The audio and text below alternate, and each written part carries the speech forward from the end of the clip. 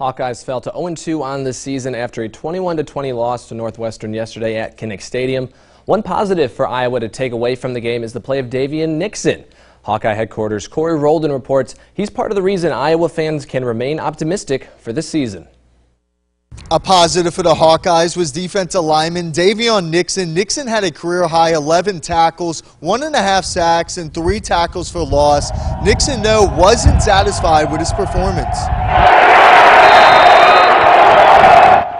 It just wasn't enough, you know. If we don't get the win, I never feel like I did enough on the defense. I did get a double team a lot this game, you know. It's something I'm used to now.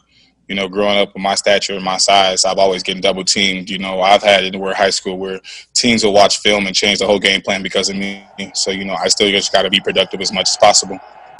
He's a good player. He brings energy each and every day, every practice, every game. He sparks a fire in us, and you know, when he gets back there in the backfield, it really helps us out. When he's playing blocks, he keeps the offensive linemen off of us.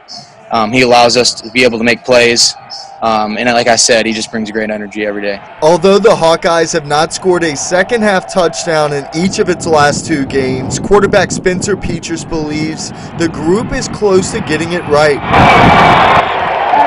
To see the tape, obviously, but you know, if I did a better job of that today, I just think the theme is just for all of us, you know, on offense and the whole team is just we're really close. It's just better execution, and you know, we're back to the drawing board this week, but we're close. You know, these games are you know, game of inches. Obviously, it's just very competitive, very close. And then, you know, finishing plays, and it's like anything, you know, it's a day-by-day process, you know, and it's a matter of, you know, stacking things up and finding ways to get the job done.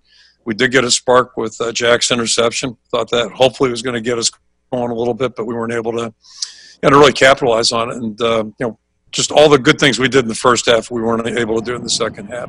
This week in practice, the Hawkeyes will look to clean up their mistakes as they host Michigan State next Saturday. From Iowa City, I'm Corey Roldan, Local 4 Sports.